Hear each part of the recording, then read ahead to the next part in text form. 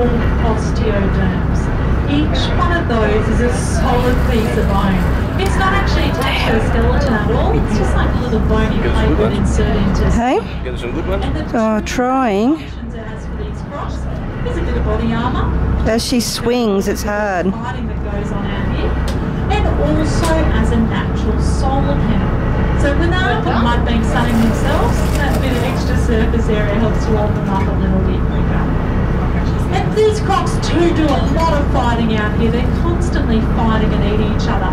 And when they do so, they cause some horrific injuries. They often rip each other's arms and legs off. So you know that croc we saw back there on that high mud bank, the one we call Mum? She's totally armless. She's missing both her arms. Most of the crocs out here are missing at least one limb.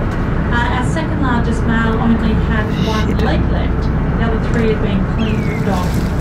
Obviously, for us, an injury like that would be life-changing. But for these crocs,